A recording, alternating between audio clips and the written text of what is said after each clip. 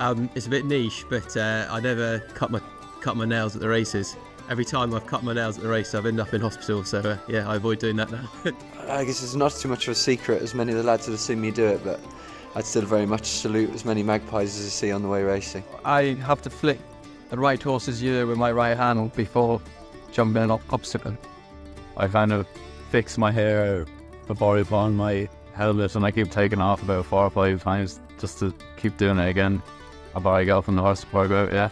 I don't anymore because I did have a lucky bracelet that I got on holiday. I lost it this year, so I'm just going to have to carry on. It's a bit weird. I wear socks under my tights, and there's obviously left and right, and I make sure I put them on left first and right side every day.